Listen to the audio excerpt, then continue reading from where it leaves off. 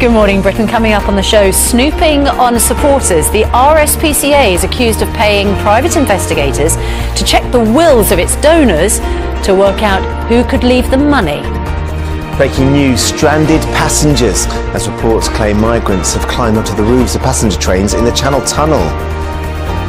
The Bake Off host Sue Perkins has revealed she has a brain tumour. The presenter says it's left her unable to have children.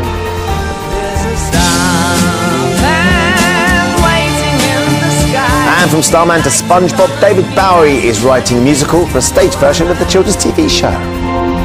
Wednesday, 2nd of September 2015, live from ITV Studios in London. This is Good Morning Britain.